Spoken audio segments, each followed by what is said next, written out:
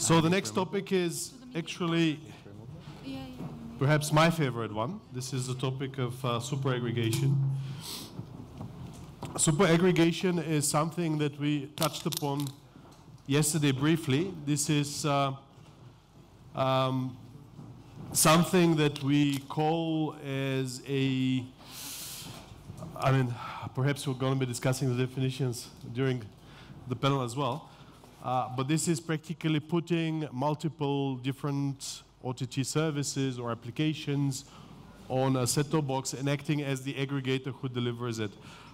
For those of you who have had access to Amazon Fire TV Stick, for example, this is a good example of super aggregation, because Amazon puts together the capabilities to deliver subscription VOD, deliver applications like Netflix, or basically you can install any Android application on the Fire TV Stick, which gives you access to Facebook or to Uber or whatever. So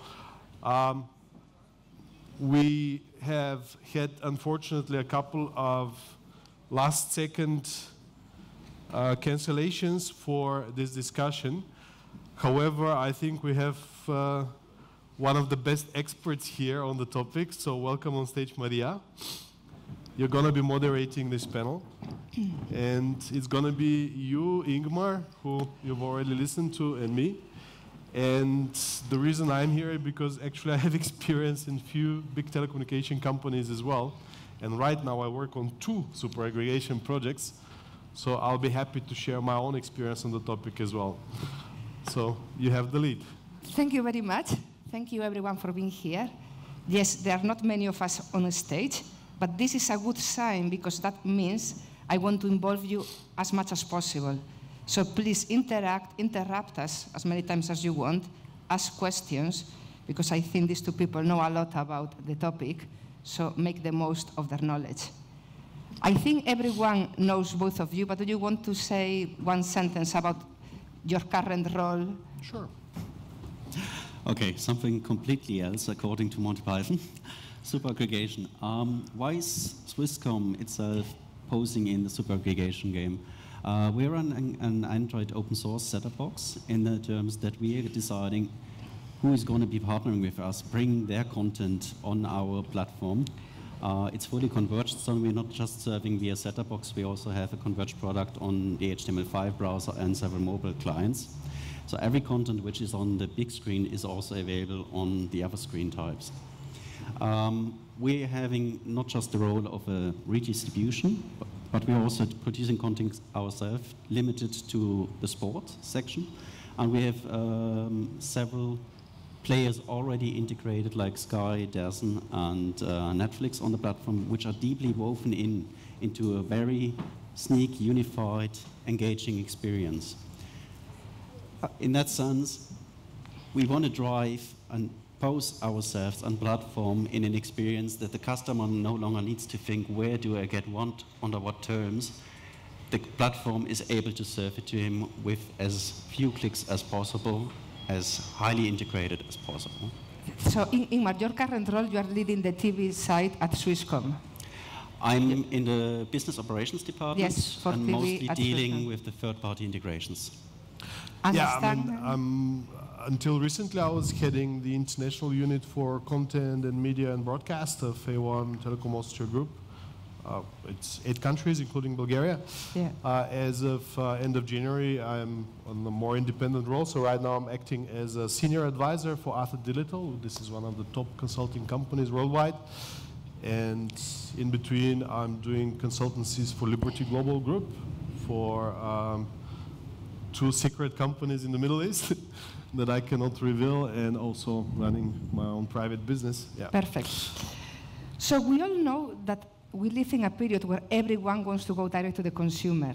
Broadcasters want to go direct to the consumer, sports companies, but there is a feeling for consumers that maybe there are too many companies going there, and consumers will not be willing to pay for lots of different services. Hence, the need of aggregation again, going back to the model of aggregating, with the difference that now companies are aggregating not only channels, also companies that are aggregator of channels, also not just video. It can be music, it can be other types of content, like Apple announced news magazines. Mm-hmm.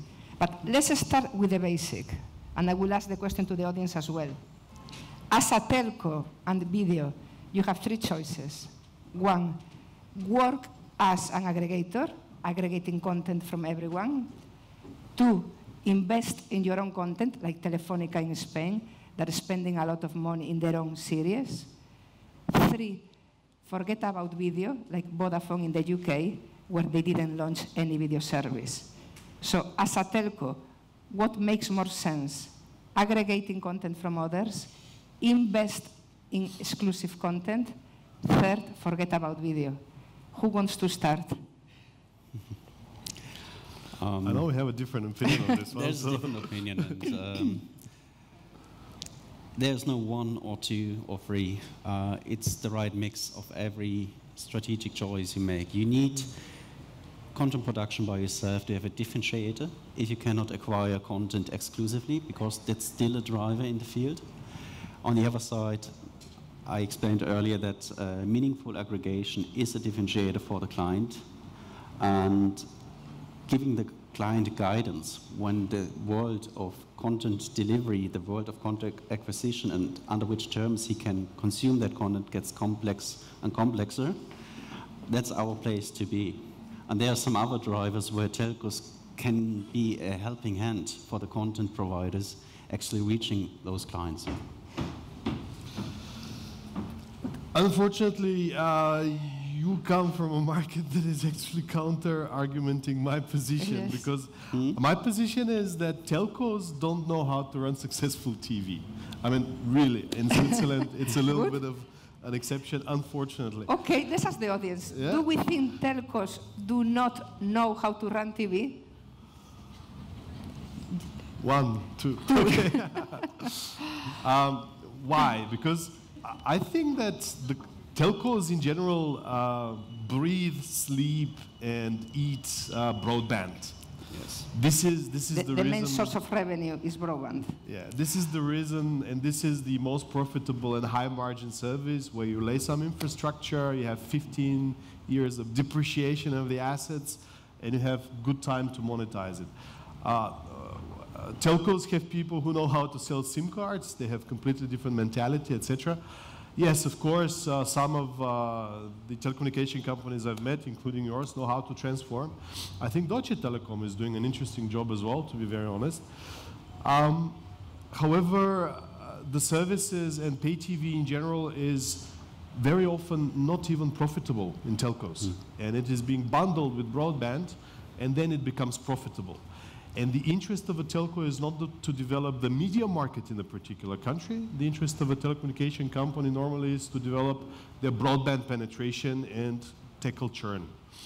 So this is my position. So are you saying they should forget completely about video, or they should just aggregate at minimum cost content from others? I mean, someone who was supposed to be here, this is Ghassan Saad from Dawes, yes. From Dubai. Unfortunately, some emergency came and he had to cancel his flight yesterday. We have to compare really the models between the Middle East and Europe. In Europe, we had pay TV players like Liberty Global, for example, who decided to become broadband players. So they attacked the telcos in their core area. So it was a very natural response for telecommunication, or United Media, for example, in the region where it then works. So pay TV companies, they decided to become telecommunication companies. So it's a natural response for telecommunication company to fight back and to offer such services. This constellation is very healthy from my perspective in the Middle East. None of the Middle East players are media companies. So Dawes, for example, is a great distributor of OSN and partner. For those of you who don't recognize the brand OSN, it's more or less what Sky is in Europe. Yeah. And this is a very good symbiosis from my perspective. And I think that a telco finding the right partner who is a proper media company, who knows how to develop media in a particular industry, is a very healthy combination. So partnership is a key word. And going back to you, Ingmar, when you mention you are aggregating and you're partnering with third parties, you mentioned Netflix. I think some years ago people were terrified about Netflix. It's the enemy. We shouldn't have it in our platform. But cable companies, telcos, they are all now enhancing Netflix. But you mentioned others like Orange, but you didn't mention Amazon. What is your view about integrating in your platform a company like Amazon that is not really a channel, is in itself an aggregator of other channels? They have their own devices, they have their own voice assistants, they have a big ecosystem. So what is your view on that topic? Are all the streaming companies the same? Are some that you would like to work and some others you are more worried about? Well, those two are kind of different animals. Amazon themselves, they're a super aggregator themselves. Content for them is a secondary role. They do everything to create their Prime subscription. Whatever service is driving that forth. Saying this in a reflection, they are also having price points in market which are very, very low, and which to some extent may attack your own price points of your existing product in the market. So when you're partnering with such a big entity with a long breadth and a long strategic vision, you need to be very careful how you engage, on which level, and how you can create a win-win situation for both partnerships. Because Netflix has shown one size didn't fit all, but they reached a penetration in the market now and a perception of the brand which searches for each other. So there's no way around Netflix. If you want to be attractive in the broadband market and you want to offer a TV service, Netflix needs to be part of it, just for the content. So Netflix, I think we all agree, it makes sense to have it because people want to watch Netflix. So if you don't offer it, they will find it somewhere else. But also some operators are integrating with Amazon, but some of them are a bit more worried about it. So Stanislav, since you're now an advisor and you know everything about telcos and outside telcos, do you recommend Ingmar he should sign a deal with Amazon, or you are more careful about giving him that advice? I'll make a step back before that a little bit. I have knocked on the doors of Netflix, Amazon, Google, Apple 4 or 5 years ago, as in my former role. And those doors were seriously closed. Like, they were super arrogant, all of these companies. So you wanted to work with them, but they were... Absolutely, as a telecommunication company. I mean, they're basically saying, we don't need you, you're a telecommunication company, who the hell are you? Including Netflix. So yeah, mostly Netflix. Netflix didn't want to work with you. A few years ago, wait for it, yeah. And something dramatically changed in the last 2 years, I would say, or 2.5 years. Both Google and Netflix, for example, changed completely their attitude. We'll come to the topic of Google as well. We've both had some experiences. Netflix in particular now wants, and Spotify, so it's not just Netflix, because we talk about super aggregation. This correct. Is it's more than video. Leading media content and streaming companies, you know, how to deliver them to the households. In the end, this is the question. So they completely changed their attitude. Now they're chasing telecommunication companies, I would even use the word desperately, to partner. I don't know the right answer. I have my own theory why. My own theory is that I think they have reached the saturation they can reach in the markets that they can do by themselves. And that saturation in reach is not very high. This is 30 to 45 to 50%. And I personally link this with the level of credit card and online payments penetration in these markets. I recently checked in Bulgaria, for example, it's 30%, the credit card penetration. In Austria, it's 43%. I didn't do a lot of research for other markets, but I think it's like compares Eastern Europe or Central Eastern Europe with Western Europe. And you have to understand that a telecommunication company has a 99.9% reach on payment methods, the so-called carrier billing. So right now, Netflix and Amazon and Apple, etc., they are more than happy. I mean, for Amazon, it's a bit different because for them, the Prime service is, again, for something else. Their core business is retail.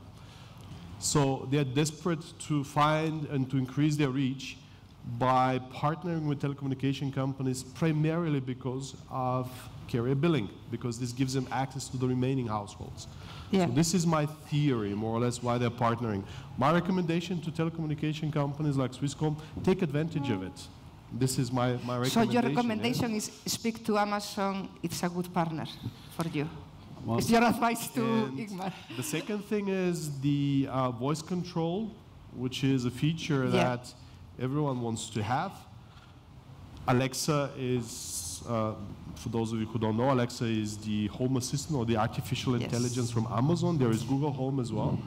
So at least the leading service providers, pay TV service providers in Europe, and I have to be very honest, there are two platforms in Europe which for me are the most advanced. One is Swisscom's, the other one is Liberty Global's.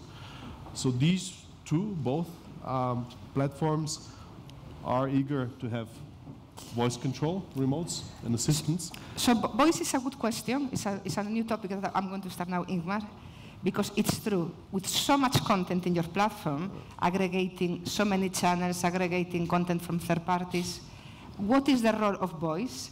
What are you doing with voice assistants? Are you launching your own? Are you partnering with third parties? Again, different countries, different strategies. Yeah. What is your position regarding voice assistants? Okay. I actually heard 3 questions in the last 2 minutes.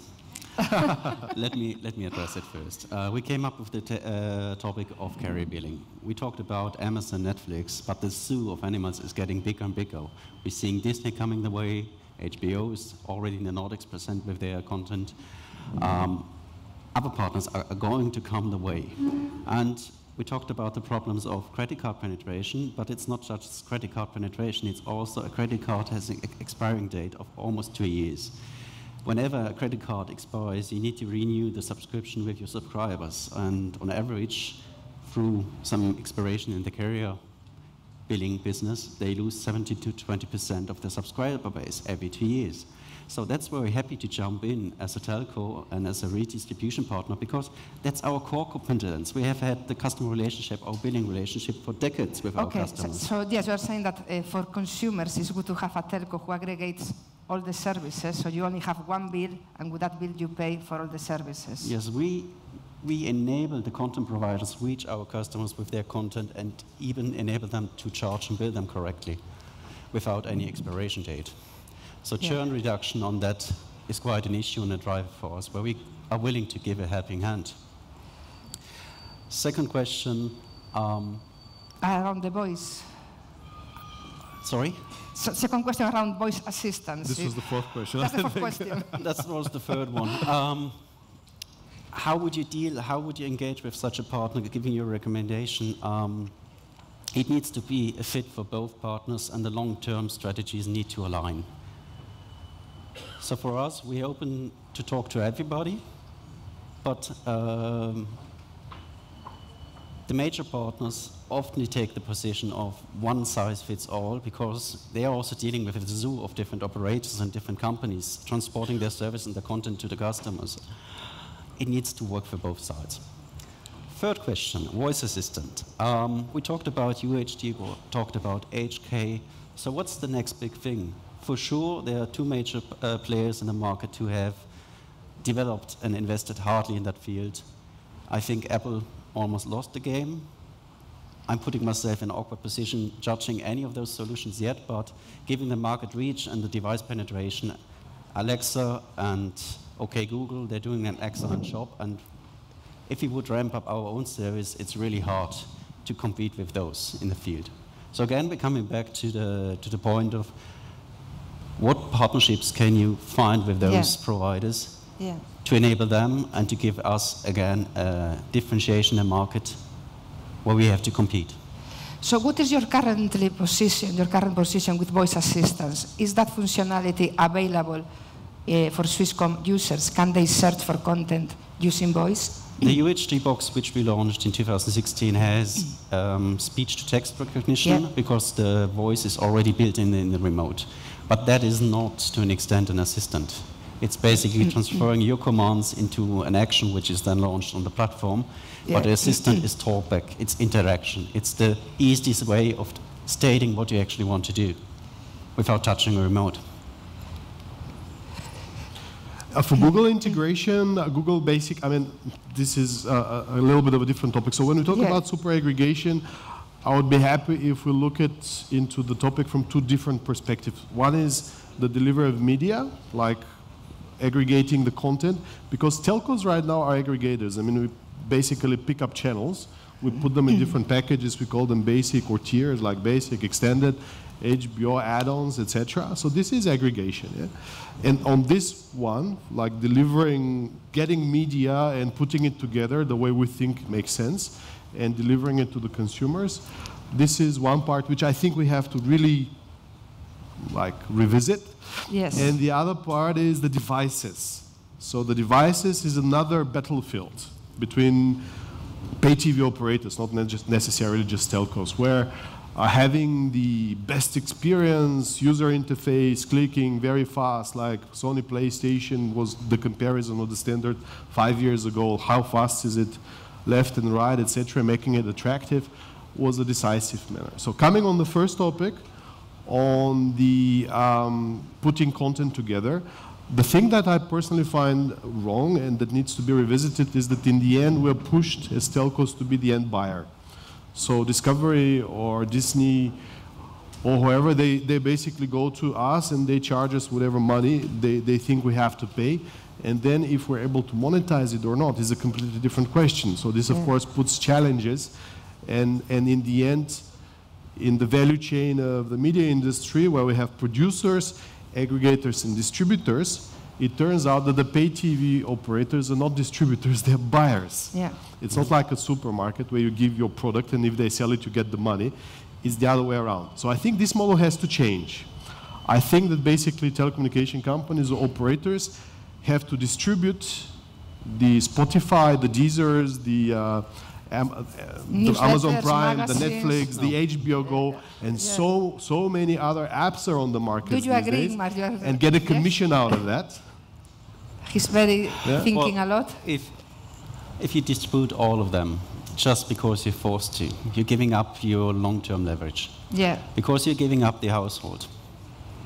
If you're the device base where all those partners come into the household, you're reduced to a narrow window of services. And that is a consideration. Where do you want to be as a telco? What is the role of the telco? Today we're reduced to the role of we're just infrastructure and broadband provider. And we're putting services on top to sweeten the product for the customers still to come to us. And to an extent, what we explained before, TV is the reason to adapt our broadband. And I agree with you that the role of the classic pay TV, just the linear distribution, it's changed because it used to be we buy the content, we repackage it, and we sell it to an extent where it sometimes is not even generating revenue or coming out positively for some players in the market, yes. But that is changing. The major content producers going their way in direct to consumer, they're looking for new ways. But we also try to transform ourselves in still being part of the value chain and still being engaged with them in creating that custom experience which serves all of them. So we spoke a lot about Amazon, about Google, Netflix, and all that. What about social platforms? What about Facebook? Will we see telcos also talking to Facebook? Will we see Facebook as part of one of your propositions? We had several looks at social engagement, at sharing features. How would you break up just the consumption area into an interaction area where you would bring in your friends? And that is a very hard field to manage. Also that the content is produced directly publicly. What we saw with all these control issues, who's producing what content, which audience is the content served, who's having an oversight on this, that's a field we not even want to step in because it's the major players are struggling with it. How can we deal with it? Because this question is for both. I heard from pay TV operators, they are concerned about Facebook in the sense that, especially for sports, there have been lots of deals with companies like La Liga in Spain signing a deal with Facebook in India. Pay TV operators are concerned because if, like Telefonica, pay a lot of money to have the rights to La Liga, if this is available via social media, Facebook in India, there is piracy. It's very easy anywhere in the world fake your VPN, go to Facebook and watch content for free. Is piracy something that worries you? Is working with social media platforms something that worries you because of piracy issues? Any of you? The piracy is not the main thought which comes up when bringing this content onto the platform. It's mostly, is it great content? Is the content lasting? Because if it's just a live recording of an event, you might generate some audience and some traction. Yeah. And there's also the advertising window. How is it marketed? How do you participate there? Because I know some sports companies, like in the UK, the Premier League, didn't want to sign the deal with Facebook to protect Sky, who pay a lot for those rights. So I know piracy is a concern for many pay TV operators, especially with the sports when you pay a fortune, and then you don't want someone to watch it illegally in a very easy way. What do you think, Stanislav? I mean, this is with regards to the question of exactly what is the role of the telco and what are the risks you're supposed to carry in general. I just don't think these risks have to be carried by telcos. I agree that we have to find a differentiator. Yeah.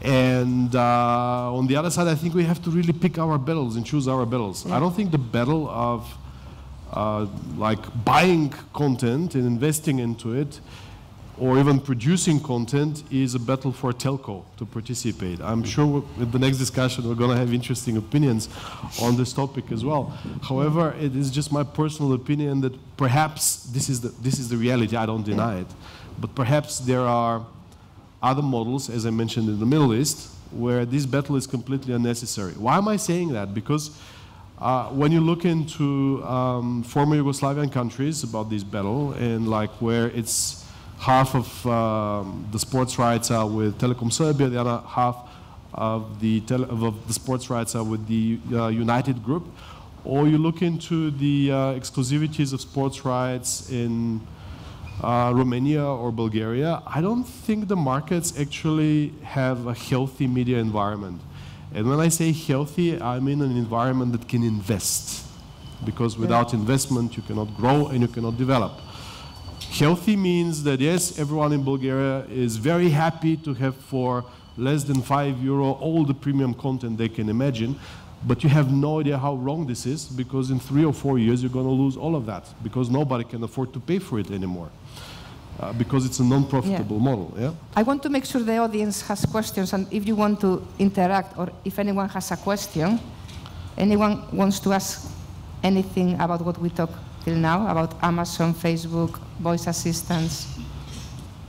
So, therefore, my position is media companies can carry the risk of piracy and like tackle all of their issues in this area, and what to produce and what kind of content, drama or short formats or niche content makes money. I mean, this is their job to do. I don't think this is the job for pay TV operators or aggregators. I think the role for an aggregator is to find a differentiation in the aggregated package itself and the device. But so this is the other topic that I wanted to touch upon. Of course, but again, as a telco you can aggregate, but maybe as a telco you also spend money in the sports rights. So I think it depends again if the telco is just an aggregator or if the telco is investing in exclusive content, in exclusive rights. So then the relation can be different versus we're drifting a little bit. I think the question, wherever we are engaged in producing content ourselves, apart from the question if it is a differentiator, the main driver for telco to engage in superaggregation is carrier billing, meaningful aggregation to have a good proposition for the client, protecting of its assets, and even through the partnerships you engage in, help them market the content to the customers, because we know who our customers are. We have a direct channel to them. That's something, if you're going the OTT approach, well, good luck with that. Yeah. Oh, this one I completely agree. I mean, this is exactly what I believe a operator or a telco should be. This is a gateway to the households. So telcos should focus on controlling the households, knowing who they are, knowing their habits, collecting the data, behavioral data, not necessarily like the way Facebook does, because you can always virtualize it. We also have a session on this one in the afternoon, and what to do and how to monetize this data. But in the end, don't put your nose in something which is not your business, like sports rights, etc. Because of this, and because of telcos thinking that they can conquer a market by buying the next round of 3 years of Champions League, this is the reason why Champions League rights are jumping to the skies and at impossible prices. And there are lots of new players like the Song, the Sports. I negotiated with these guys, and they have become so arrogant these days that they have clearly said, listen, our prices are not made for you to make money out of it. You're going to lose money if you buy Champions League and if you don't know what to do with it. So they really know that their prices are completely unreal. But in the end, when someone is ready to pay this money, why go down? I mean, we just have to make sure that there are not crazy companies anymore who are willing to invest this crazy. I think we have to pull the cable from the external speaker again. So, in all this world of aggregating video, music, there's another genre we spoke yesterday a lot: games, gaming, esports, and the role of 5G in this new world with so much content. Ingmar, I know Swisscom has been in the news about announcements on 5G. You have very ambitious plans, like at the end of the year, most of students will be covered with 5G. Do you want to comment a bit on that topic? As I only can comment as far as it is public known. We've announced that we're going to cover, I think it is 90% of Switzerland by end of, was it 2019 or 2020? I think it was 2019, 90%, but people were a bit surprised because... That was the official announcement. We now have a public discussion about 5G kicked off in Switzerland, and we're going to see where that will lead us. But that was our initial commitment. We believe in the technology. 5G is another means of transporting content to customers, and having now not just the network commercially available in Switzerland, but also the handsets, it's going to pick up. How are you planning to monetize 5G? I'm not from the mobile department. Okay. I cannot extend to that.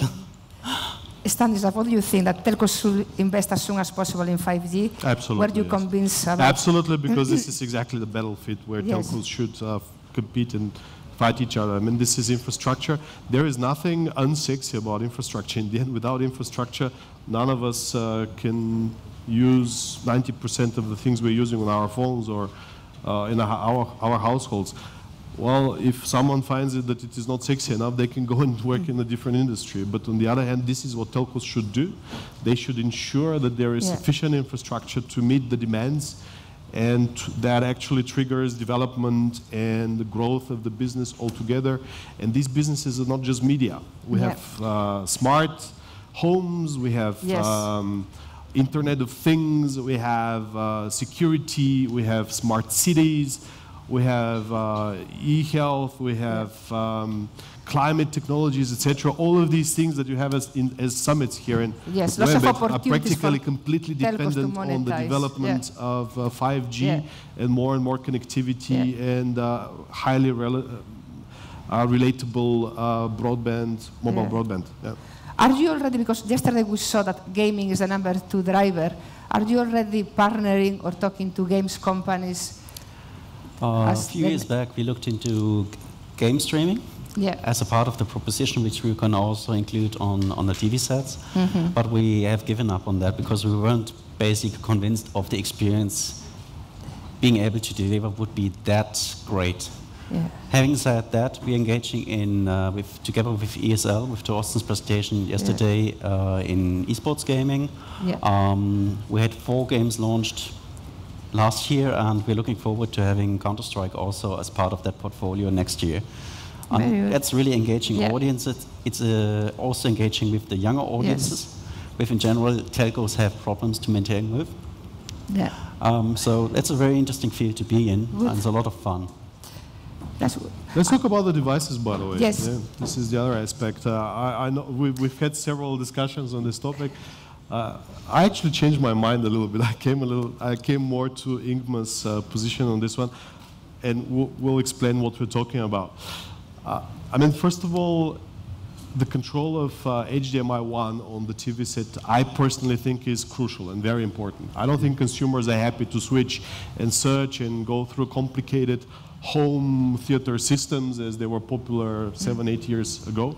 I think that whatever you plug in HDMI 1 these days, that's it. I mean, you rarely go anywhere else. Unless you have a game console, even though when you have a game console, they're also competing in the super aggregation field. But now with with the cloud gaming, you don't even need to have a console or an expensive computer. As well, so probably they're going to lose the game, yeah? Yes, because you don't need to have expensive devices anymore. In the end, PlayStation and Xbox, they're already at their 4th or 5th year's version, so everyone wants to see what's coming next. But anyway, whatever you plug into HDMI 1, that's it. And if your device, as the super aggregator, is not good enough or not covering enough range of services, which are not necessarily just media, but it has to be way more, then I think that you're going to lose the game. So for me, super aggregation and telecommunication game or etc. is also a fight for the most comprehensive and widespread and scalable device that you can put on HDMI 1. Good question, because I wanted to speak about devices and also the role of set-top box. This is something that TiVo wanted to speak about. But again, we keep hearing news, the set-top box is dead. In a few years, nobody will have a set-top box. What is your view as a telco about having or not having a set-top box? Are the set-top boxes dead? Will set-top box companies have to move immediately to the cloud? Because this is exactly what we disagreed, but now we agree. Yes, set-top box is dead, is not dead. Do telcos need a box? Okay, set-top box is not dead. It's not dead. But it is horribly expensive. It is very expensive. Very expensive, because for consumers or for the telcos? You just talked about being able to consolidate, bringing every service up. So the set-top box is not going to be cheap. And switching set-top boxes in field, normally you would have a set-top box at least 4 to 6 years in field for a telco operator, that it would be economically bearable to have those deployed in field. But since we're really focused on the experience we deliver, and we want to deliver a great experience, the set-top box is the only mean of term for us right now technologically to guarantee that the experience delivered at the endpoint, at the screen, is like we wish it to be. For you it's important, it will not die, you will have a set-top box. Stanislav. Absolutely agree. I can even, I can just enforce what Ingmar just said. And forget about the hardware. The hardware is cheap. It's like you can buy whatever for $15 these days, probably, if you negotiate or if you have scale. The platform behind, so the middleware, is where you get very expensive. Based on my recent projects and researches from several companies, I can clearly say that the cost of ownership per subscriber per month of a very comprehensive super aggregation middleware is anywhere in the range between €6 to €10 per month. This is the cost of ownership of the device, and then you put the hardware depreciation on top of that. So practically only to support the platform without forgetting about any content rights behind, which normally are double that cost. You're already at a cost of €10. So imagine how much this service is supposed to cost. So this is exactly the question of the industry these days. Shall we invest in those devices and carry such costs, or go to something that brings exactly the same features, comes for free from Google, for example? So, one second, Stanislav, you're saying that it's better if they move to Google and they forget about the box? I'm not saying that, no. I'm saying that this is a option. It's an option, but why would they want to move to Google when they can have control of their own subscriber? This is exactly the battlefield that I don't think there is an end winner in this. Some companies are experimenting and trying to work with the AndroidTV devices, but it's like signing a deal with the devil. Do you want to ask the audience for help? That is too harsh. That is too harsh. Yes? Yeah. No. Again, under which term do you come together to a partnership? Yeah. You just mentioned the total cost of ownership. I cannot relate to ours, but in a sense of, is the product you're going to market able to refinance that cost? Or are you looking in a different market at a different price point where you be totally flexible on the actual delivery? Would you be on-screen client? Would you go native? Would you go via stick and dongle? For us, the product we market and we have in the field, it needs to serve the needs of an audience starting by the early 20s, going up to 85. So our audience has many different aspects on requirements, how they engage with the platform and how they're actually able to use it. Who would go the way, like we just saw in the Swiss market, Sunrise announced a set-top box based on Apple TV, as did Salt a year ago.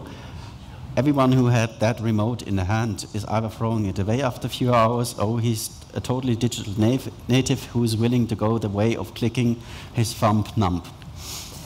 Yeah. So that's a way. You can go the Apple way, you can go a Google way. All have its advantages attached. So all those questions are not binary yes and no. Yeah. There's so many aspects to take into account, and it needs to be a fit to your company strategy, to willingness to pay and invest in the platform. And it comes again to the end, to the experience you want to be able to deliver. So AndroidTV practically provides to companies that cannot afford to build such a platform access to exactly the same features. However, I was recently advising a company to go for AndroidTV, so of course it's still a project we're discussing. Having a meeting with the AndroidTV team, they were saying no advertisement is going to be pushed on the main middleware screens, etc. Our strategy is to push advertisements and to push our own apps like YouTube, and this is where we monetize. And surprisingly, or for some not surprisingly, 2 weeks later, advertisement was pushed on the main screen. Of course. So Google makes these decisions as a snap. So, and this is the risk that you may carry. I mean, it provides you amazing access to these features. However, it is not yours. You don't control it. You depend on a huge company that may switch their strategy within seconds if they find it fit. Yeah. So as I did almost spend an hour on stage, shall we give the audience the last 10 seconds? Yes, who wants to ask a question very quickly to these people here? You have free advice from Stanislav today and from Ingmar. Don't waste this opportunity to ask a question about Google or about Amazon or any insight information that you want to ask. No questions? Okay, everyone wants coffee, so please feel free to have a coffee break. Thank you very much to the two of you. It was very interesting talking to both. And please grab them in the coffee break if you want and ask them difficult questions. Thank you very much. Thank you. Thank you very much. Maria. Thank you.